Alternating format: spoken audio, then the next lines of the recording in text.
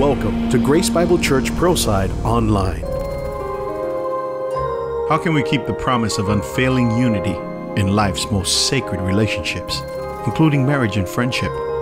Pastor Nakanishi will take a fresh look on how successful relationships are based on something most people miss. Everybody say one. One is the number of unity, and the scripture teaches that God commands the blessing where there is unity, not uniformity, but unity. And history teaches us this. History teaches us that the fall of civilizations follows the failure of its marriages, its families, and its most internal core relationships. In this entire series, we're going to talk about why it's important to be one, how we start and how we finish together wherever it's possible, because sometimes you move geographically and life takes us to different corners of the planet.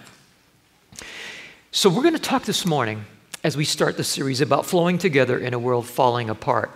How many of us know we do have a world constantly, history teaches us, that falls apart at the seams, at the edges, and sometimes at the center.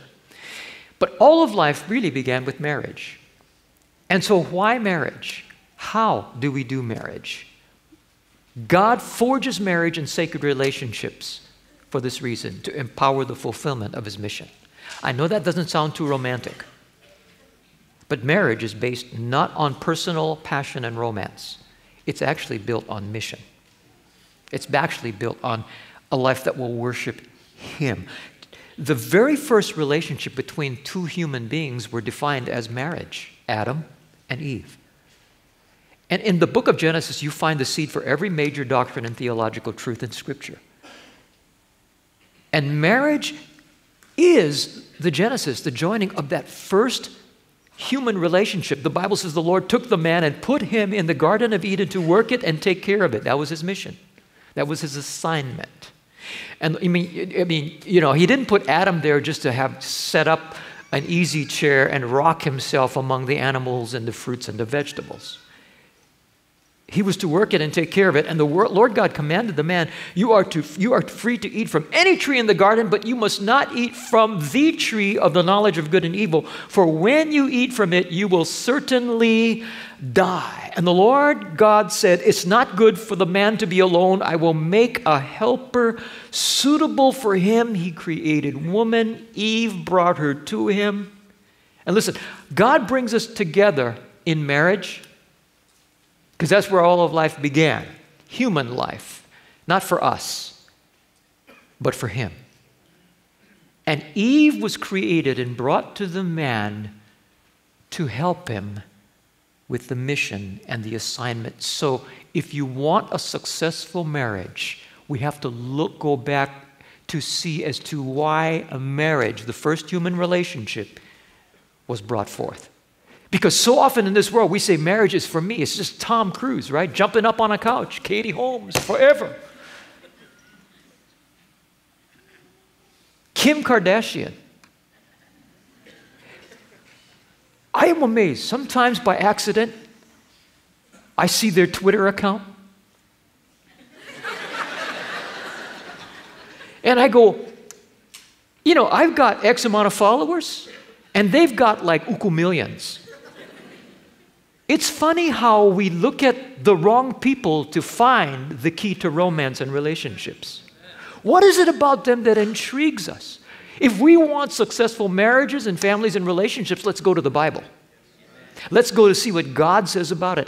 And we have to go back to the foundation. Marriage is not based on our passion and romance. It's about our tie to Him and our worship of Him, with Him at the center and the mission He's called us to, the garden He's called us to.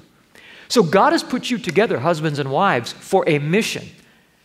You are not together for yourselves alone. Romance and passion, all of that has its place, but it is not the end in itself. I hate to disappoint you. Some of you came this morning thinking, Pastor Norman, the guy is so old and he's married, been so long, he's going to give us some marriage secrets.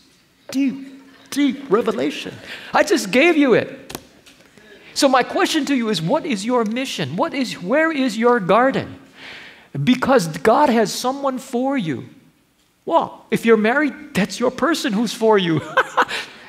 Sometimes you go, are you sure? Right? Are you absolutely sure? Now, someone suitable. God never lets our assignment on life go alone. Jesus sent them out by twos. So, as we live with God at the center, not us at the center, we have a mistaken notion sometimes that God has given us an entitlement of marriage to make us happy. That's not it. See, that's where marriages go wrong, because it's self-centered and selfish. As we live with God at the center, He brings people together. So connection to God at the center will produce attractions from God. For Adam, no suitable helper was found. Scripture implies that he went through the animals. This is incomprehensible to me. The gorilla, the giraffe, the elephant. How could he think that they could help him? But you read, that's how I read Scripture. Okay, for Adam, no suitable helper was found. So in other words, there was a search. There was no other human being. It was just Adam. So the Lord God caused the man to fall into a deep sleep. Say deep sleep. Okay, this was really sleeping. It was deep. Okay? And while he was sleeping, he took one of the man's ribs and then closed up the place with flesh. And then the Lord God made a woman from the rib he had taken out of the man, and he brought her to the man. He'd never seen this person before. This is a new creation. I want to make a comment here. I made it in the earlier service. God made Eve and brought her to Adam while he was at rest. And because he was at rest, he was in a deep sleep. It was not hunting and striving, and he wasn't dating. Who could he date? I mean, you get the picture. So he was at rest. And for those of you that you're single here, and you know God does not want you to be alone, don't be desperate, because desperate people do weird things. Then you put yourself at the center, and you have to have her. She has to have you. You can feel the vibe of desperate people. Women have tried to throw themselves towards me from elementary school. You know, the first service did the same thing. I'm serious. And look, some of you have your own stories. You go, Pastor Norman, not just you. You should see all the people that wanted me inside my slang book, okay? What's a slang book? Okay, that shows you how old I am. I played that instrument to get myself partly through college. Drummers are not in the front. I stayed in the back. And I'm telling you, God has so wired us for relationships, even when it's not happening. People come at you. And I learned right there, I want the God attractors. When I came to Christ, I realized, wait a minute, the Bible says God's got an Eve for an Adam, so I want Eve. I don't want the gorilla isses. I've been through that. I have fourth grade memories of Dixie Cabela's chasing me around. If your name is Dixie, I'm sorry. It was lunchtime. I think she interpreted food, throwing of food as affection, and she came after me with a fork. And I ran from her. People thought it was cute, but I was afraid for my life because she was twice my size. At least it looked like it. If people are desperate and they're running after you with the fork, run! But if you're desperate, you're going to get, let me have you. You can have all of me. No, who's at the center if that's the case? You're at the center. Marriage is never based on us being in the center and our needs as an end, but it's to fulfill the cultivation of the garden of the mission God has for you. See that? That's how come a lot of people, their relationships fall apart, because they're at the center. They're at the center. So the man said, this is now bone of my bones, flesh of my flesh. I'm sorry for that commercial, but I intended to say it. She shall be called woman, for she was taken out of man. That is why a man leaves his father and mother, as united to his wife, and they become one flesh. And I want to say this. I'm going to continue this thought later on. I said it to the earlier service. You know, parents, at some point you got to let go of your kids. Because your kids will have a wife and a life of their own. They're not going to be married to you. They're marrying to your family, but they're not going to be married to you. We can't need our kids more than they need their independence. I'll leave that right there. Some of you look angry. Okay?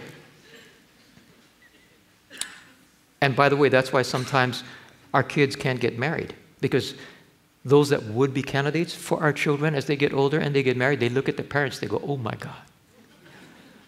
Thanksgiving, Christmas, New Year's, Father's Day, Mother's Day with that. I don't think so. Okay, I'll leave it right there. Because that's a whole teaching right there, okay? You all right out there? Slap your neighbor and say, wake up, he's going to move on, okay? Amen, it's important. So, I want to say this before we move on. So if you're single here today, be at rest. The grind of life takes us out of rest. That's why Jesus said, all you that heavy you're pressured, you're weighted down, you're heavy laden, come to me and I will give you rest. We sometimes connect with God at the center. We disconnect because we get busy. We get stressed. That's why we need the discipline of that daily devotion. We read the Bible, put the Word of God into our lives. We spend quiet time with Him. We get recentered, and we keep Jesus at the center. He is the source. We don't run on the edge with all our busyness and have a mental concept of God. No, we keep the fires burning. We keep Jesus at the center. And when we're at rest, guess what? God attractions come. When I got together with Faye, I wasn't trying to get married. See, when you try too hard to hook up with somebody, I don't care if it's a business partnership that you need, a marriage, a courtship, a friendship, when you're needy, it's probably because the Lord's not at the center. Because when the Lord's at the center, He puts you to sleep, you're at rest, come to me, I will give you rest. And when you're at rest, He does the work. By His grace, He draws people. He does that. And I told this to the evening service. I said, oh, how do you want to be married? Because almost all of them are single. They raised their hands. I said, go to sleep. Go to sleep. It was Father's Day last year, Bill, you know. Both services had a lot of fun. I said, go to sleep. Everybody sleep. Because some of you are on the Buddha hunt right here. And people can tell when you're like, where's she stay? Where he's sitting? Oh, I heard him cough. Right? We all been there. Well, who's at the center? Who is really at the center? He brings people together for His mission. My wife wanted to marry a minister. Most of you are going, oh, I don't want my kids to marry a minister, no more money. Right? I want them to love Jesus but be rich and famous. Come on. So, that's a God attraction. I won't bore you with the stories of the past, how men were attracted to her and, this wasn't happening. But God has a way of putting you together when you're at rest. And some of you may be striving about certain strategic relationships you need to move forward in the goals for your life. Be at rest. Leave the Lord at the center. Keep coming to Him and say, Lord, work it. I'm laying all my heart out before you. But I want to be like Adam. I want to be at rest. I want to be in sleep. But you know what? Sometimes we're at sleep and we want the Lord to work, but we're peaking. We're not. It's deep sleep, baby. Slap your neighbor and say, be a deep sleep, but not now. And God knows when you're at rest and He can work. That's how He brings people together. And the way He brings us together is the way we stay together. Folks, the way we stay. Because life is a grind. And guess what? From the original man and woman, we find the devil, whose place would be taken, theologians say, by the creation of man and woman. Because the devil was the archangel in heaven next to the Godhead and the Trinity. He was. Lucifer, Satan, was the man. But he wanted to be like God. His ego got the better of him. When God said, I'm going to create man and woman, guess who takes that place? It's us. When we come to Christ. So the devil has targeted you and your wife, your family from the beginning of time. That is why marriage is so challenged in every country. In every civilization, the fall of a civilization was preceded by the failure of its marriages. You say, well, family. Family's based on marriage. And God has attacked it in the state of Hawaii. 19 states now, marriage is being redefined in our country. You know what history shows us? When that happens full scale, it's only a matter of time before that country falls. Because marriage is the greatest picture of our relationship with Jesus Christ that there is. In fact, God created marriage to remind us of the intimacy He wants us to have with Him. We forget that. So we need covering because there will be demonic attack. In fact, I write here, covering is needed to redeem us from relational division and demonic destruction. What happened to Adam? Had Eve. We don't know how long they walked together in the garden. Full. This was the paradise. He said you could have any tree, mango tree, papaya tree, banana tree, if there's such a thing. You can have of any tree, but there's this one tree, Adam, before Eve ever was, he explained to Adam, but there's this one tree, it's in the middle. Why in the middle? Watch out for that tree.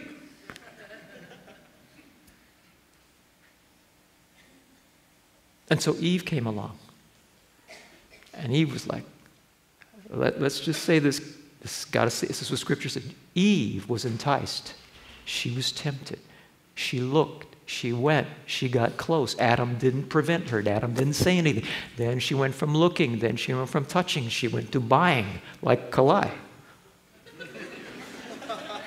And she went eating. You bought what you shouldn't have bought. You see? She ate what she shouldn't have ate. And then, so Adam's not covering her. That was his responsibility. He was covering up for her. There was no truth here. And all of a sudden, they defied the will of God. And Eve goes, honey, it's so good. Take a bite. And Adam, that's good. He went, no, I'm like, that's what Adam should have done. And Adam, courageous, creation of God, the first human, goes, good. And we have paid for it ever since. Sin was imputed. We have inherited a depraved nature. The consequences were death, where eternal life would have been the gift for all of us. Hard labor and suffering and childbirth, among other things. It started with a look. It progressed with the approach and the touch and the bite. And all along, Adam should have taken responsibility to cover and protect his wife from demonic intrusion. And that's speaking the truth. That's saying the hard thing. Why didn't Adam do it? We've said this before. Someplace along the way, he got so enthralled with the gift of his wife who was from God, she replaced God at the center. It's like so many humans today. We perform for each other when we're so enthralled with each other, we're afraid to lose each other.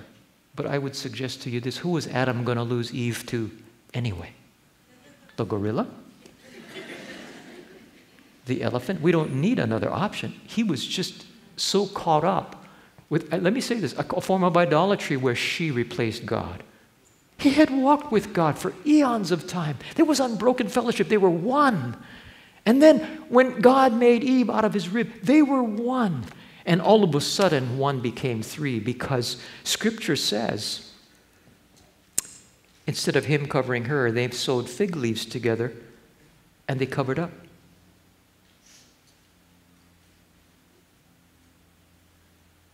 When the woman saw that the fruit of the tree was good for food, pleasing to the eye, and also desired for gaining wisdom, she took some and ate it. She also gave some to her husband who was with her, and he ate it. And then the eyes of both of them were opened, and they realized they were naked. And so they sewed fig leaves together and made coverings for themselves. Let me just, this is the thought here. So not only were they running from God, they knew. All of a sudden, they were one. Now they're hiding from each other. Think about that.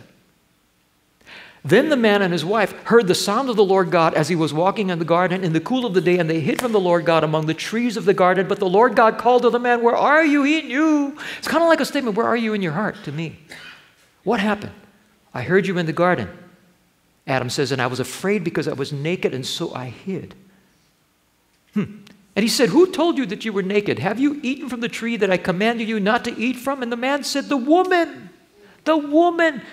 playing the victim, casting, the woman, her, she, the woman you, God, gave me." In other words, if you hadn't made her and she wasn't in my life, we'd be fine. Are you following me? Yeah, I think it's real quiet because you've done that. It's her, God, the woman you gave me. That's how come we have this problem with Charlie, our son. Right? We play victim. The woman the woman you gave out, then she gave me some fruit from the tree and I ate it. She gave the fruit to me. But I think God would say to him, "Why did you stop her? You were one. You're supposed to protect her." The devil was coming in the form of the serpent. And then the Lord God said to the woman, "What is this you have done?" Because she was also culpable and responsible. And the woman said, "The serpent." Wasn't me, it was him. was it. The serpent deceived me and I ate. The disconnection from God caused him to hide from responsibility. And victimitis took over. It wasn't owning up, there was covering up. And that's how relationships begin to fracture. This is exactly how relationships begin to fracture. But Scripture is important. Scripture is very, very clear. God is very merciful. The Lord God made garments of skin for Adam and his wife and clothed them. Let me explain this. Pretty much, the law of heaven, as in Leviticus and in Hebrews says, remission of sin comes through the shedding of blood. Jesus had not come yet, obviously, but the type of the slaying of an animal and the shed blood from animal sacrifice would point in type prophetic shadow to the coming of Christ as the lamb slain for the sins of the world. 4,000 years later. See, in the Old Testament, we look ahead to the coming of the Messiah. New Testament, we weren't there. We look back to the cross. It's all by faith. And so what happened here is God said, look, fig leaves, stuff you do to cover up your sin and make yourself righteous, that don't work. I'll kill an animal. The garments of skin, because it's the product of shed blood for the remission of sin, will cover you, and that's my covering. I'm covering you. You're covering up for one another. You're trying to cover yourself. That don't work. But God's master plan would not be thwarted. Marriage would continue. Life would ensue. And God covered through a sacrifice. And it's the same thing with us. We can always start again. We can always start over. Eve was deceived, but Adam was responsible because Adam was instructed before Eve ever was made. You have run of the whole garden except that tree. Watch out for that tree. That's the tree. Adam did not prevent his wife from going there. And I would suggest to you because all of a sudden the Lord wasn't at the center anymore. And how is it so much sometimes when we get blessed by God, pretty soon our marriages become an end of itself, but the mission of God and the garden of his assignment escapes. I see so often people leave church when life gets good. They leave the Lord when life gets good. We don't see them in grace group anymore. We don't see them reaching and sharing their faith anymore because suddenly God has become all about, he's become a utilitarian God who exists for our happiness to make us successful. And we don't start that way. The American culture shapes us to feel like we're entitled. God bless America, God bless me. And all of a sudden we move from we exist for God and his purposes and we shift over to God exists for me and my purposes. And it's a subtle click. It's a journey of a warped gospel. And I don't know about you, if you're married, anytime our marriages are stressed, anytime our marriages are challenged, we should look, have we bought into the American gospel or the biblical gospel? And that's why Jesus said, come to me. When the grind of life gets to you, keep coming to me. Keep being in prayer. Talk to me. Spend time with me. Spend time in my word, my love letter. And that's how Jesus stays centered. I've been married 34 years. It's been rough sometimes. I'm not easy to live with a lot of times. I got a revelation. Neither are you.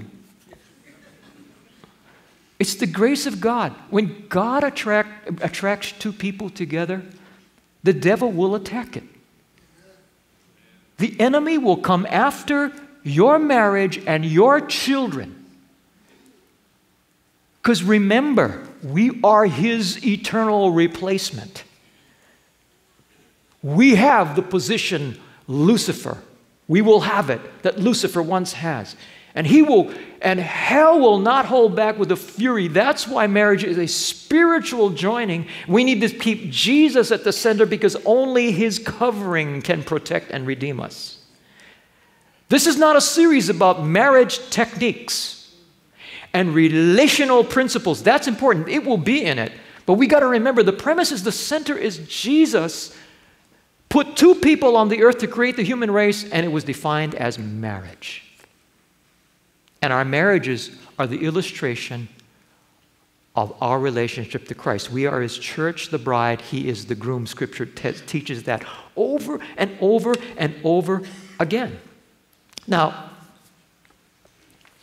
how does that work?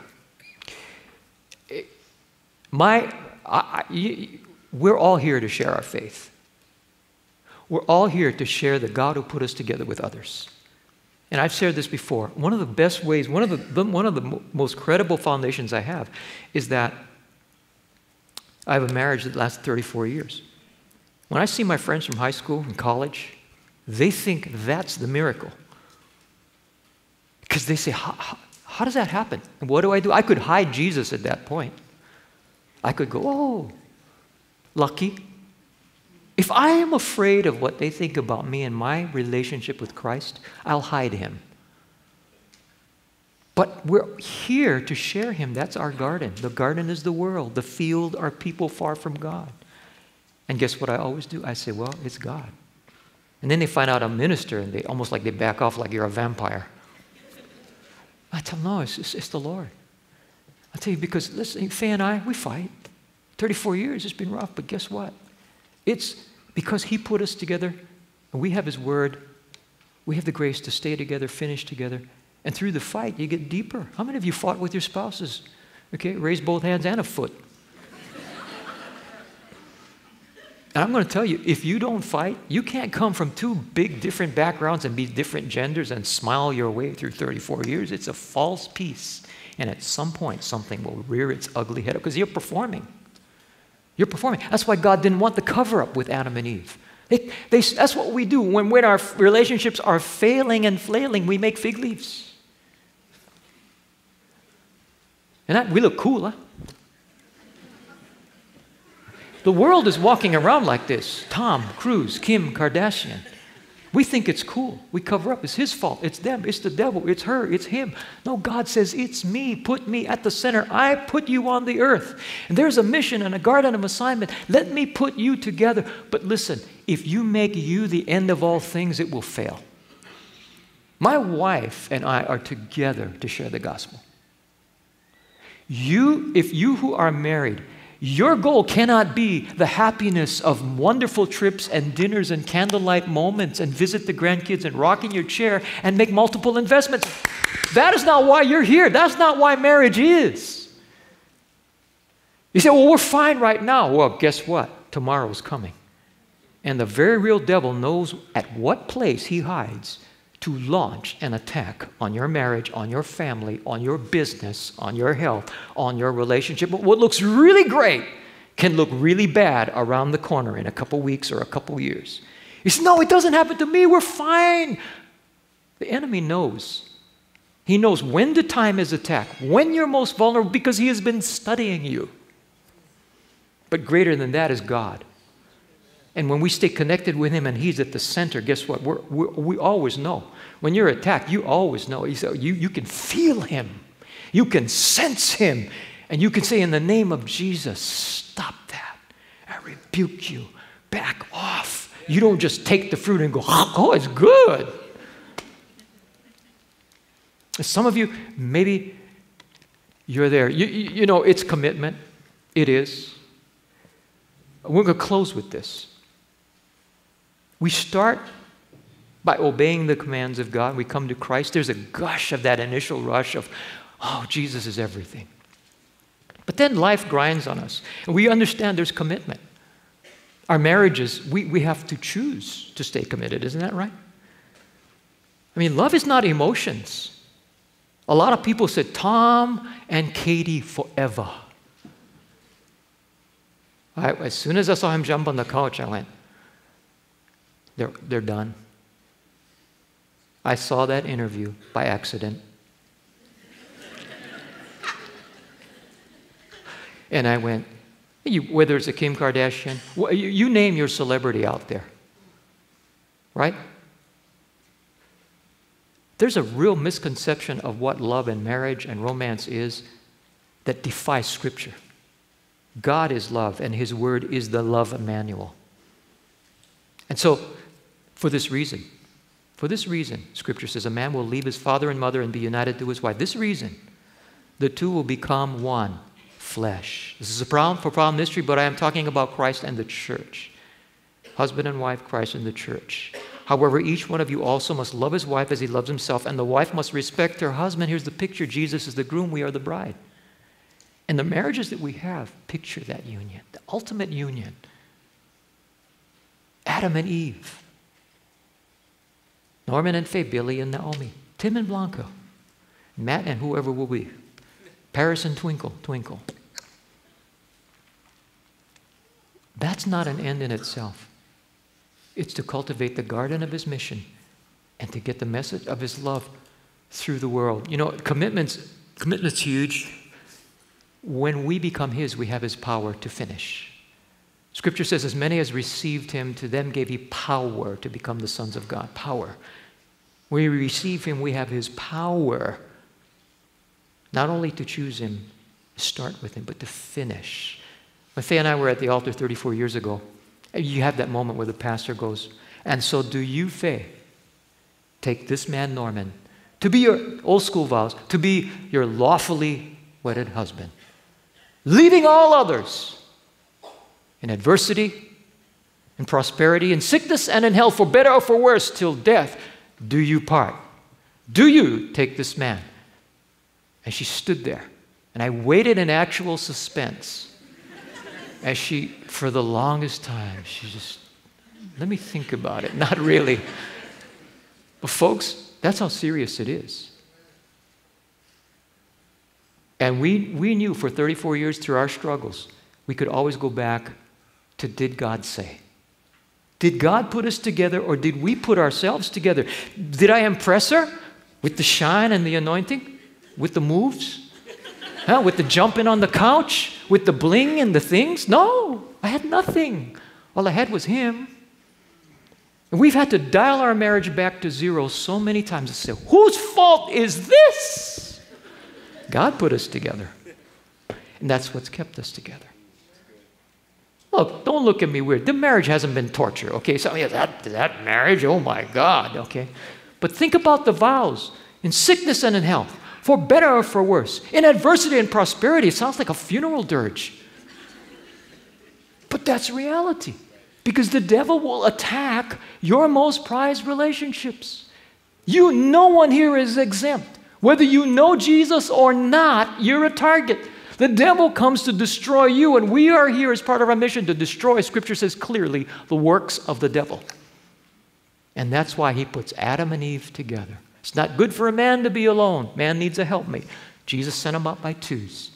And God has someone for you. If you're here and you're single, go to deep sleep. Let the God attraction happen. Don't be hunting. Don't be striving. Just keep the Lord at the center. And for those of us that are married, keep him at the center. Because it's so easy when life goes good to put him to the side. I'll leave you with this video. It's gone viral. A few years ago, Ian and Larissa Murphy were a darling, drop-dead, handsome couple till something happened. A picture's worth 1,000 words, but we have, for those of you who have seen the first half, an update. Take a look. Ian and I first met in 2005 at college and had a blast for 10 months getting to know each other. And I was looking through and I found one of my favorite pictures, which I think was actually taken right before his accident. He set up a camera on his tripod. And it's just a classic Ian face that to me sums up who he is. We'd been dating for 10 months and he was working an extra job for his dad and he was on his way to work near Pittsburgh. And we got a phone call that he had been in an accident and we didn't know if it was when he got to work or on his way. And so we got down to Pittsburgh and I was just praying the whole time in the car that it wouldn't be his brain. After being at the hospital for a few hours, we found out that it was, and he had been in brain surgery for a few hours and had suffered a traumatic brain injury. God totally spared his life. One night he was failing 4 out of 5 brain activity tests, and the next morning he was doing well and his brain was starting to respond again.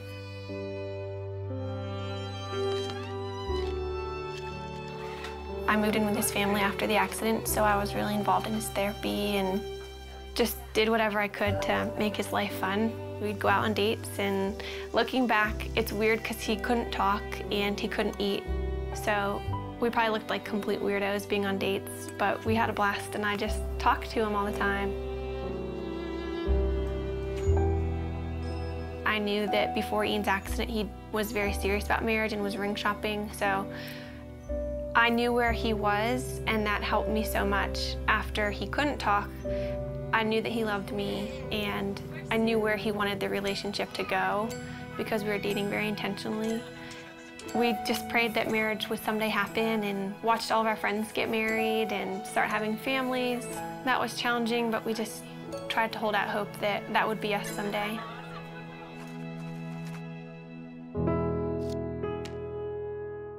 This is our board of gratefulness, and we encourage anybody who comes in to write a note of something that they're thankful for. It could be really small. Mine is just Saturday mornings, and it's just a good way that we've found to be just practicing gratefulness. And Ian, I think half of yours say my wifey, which is pretty cool.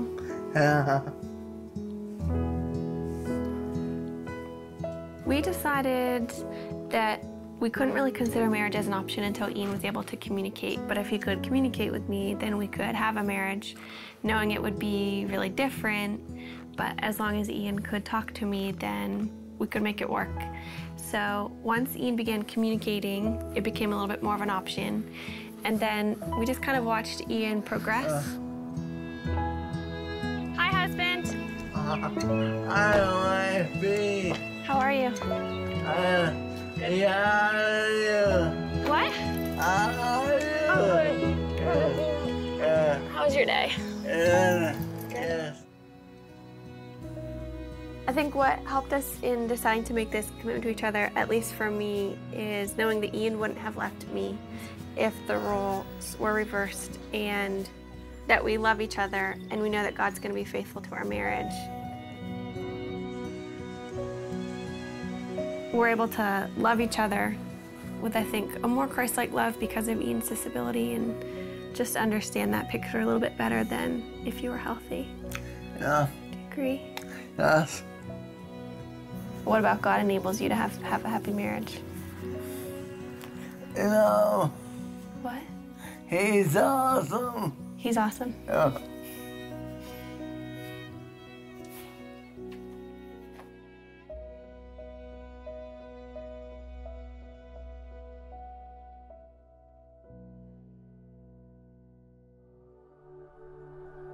It's been 3 years since the video came out, and over those 3 years, God has done a lot in our marriage and continues to heal Ian, and we just get to keep seeing him at work in our lives. He's been hitting me in my one. I feel really good to be one of myself. He's gone from using a walker and 2 people helping him to now being able to just hold on to the parallel bars by himself at therapy. It's really amazing, and God has brought him so far. It means the world to me. Oh my God, I would be not seeing him way much. What's a way you've seen God help us in our marriage? I'm trying to do. And you really thought you need help with that? No. I hear my calling again, and I saw him more clearly when I'm gone in with you. We've been given the opportunity to write a book, which has been a very interesting adventure for us, sharing our story from meeting to getting engaged to getting married. And we're really excited to have the opportunity to just share all that God has done in our lives. Riveting, isn't it? I would tell Tom Cruise and Kim Kardashian and others, that's what love looks like. That's marriage. And let's break this down. I think that they're thriving because they realize it started with Jesus, and it's not about them, it's about Him.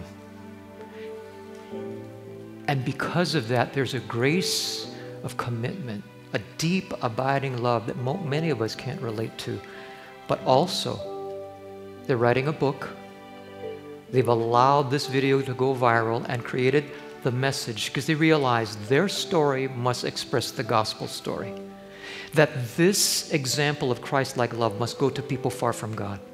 And many people have come to Jesus Christ for the first time, repaired their marriages, Those who've fallen away have restored their walk simply because they realize the guardian of the world needs to hear the message of their marriage through Christ. We can't hide him, folks. Our marriages do not exist to be a romantic, self-serving movie. We are brought together for that which is much larger than that. Successful marriages and friendships go way beyond just us. It must go to the world. Ian and Larissa, the book will probably be a New York Times bestseller. It's not about the money. It's about the gospel. It's about Jesus because they've kept him at the center.